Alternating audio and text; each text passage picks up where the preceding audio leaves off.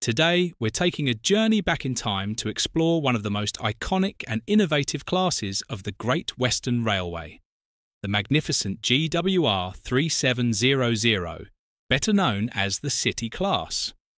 The story of the City class begins in 1902 under the guidance of G.J. Churchward, the visionary chief mechanical engineer of the GWR.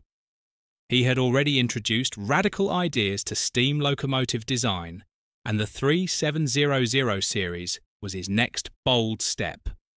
The first City class engine was not actually built new, but rather rebuilt. Number 3, 1433 Mauritius, an Atbara class engine, was given a brand new taper boiler, the first of its kind on a GWR Express engine. This tapered boiler offered more efficient steam production and better weight distribution. Impressed by the performance, Churchward ordered 20 new locomotives to this new specification between 1903 and 1905. Each one was named after a prominent British city, giving birth to the now famous City class. The City class was a 440 tender engine designed for high-speed express passenger work.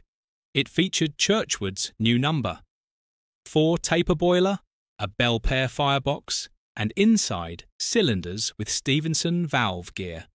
Around 1910, many of the class were upgraded with superheaters, piston valves, and steam reversers, improving performance and efficiency dramatically.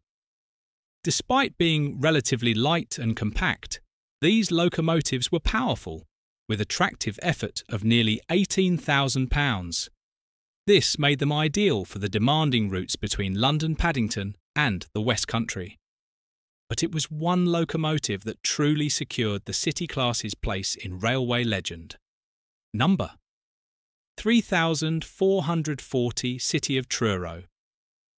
On the 9th of May 1904, while hauling the ocean mails from Plymouth to Paddington, City of Truro reportedly reached a speed of over 100 miles per hour on the descent of Wellington Bank in Somerset. This feat, recorded by respected railway journalist Charles Rouse Martin, made City of Truro the first steam locomotive in the world to break the 100 miles per hour barrier, decades before the more famous Flying Scotsman achieved it officially. While the accuracy of the measurement has been debated, the record has never been definitively disproven, and City of Truro remains a cherished legend in British railway history.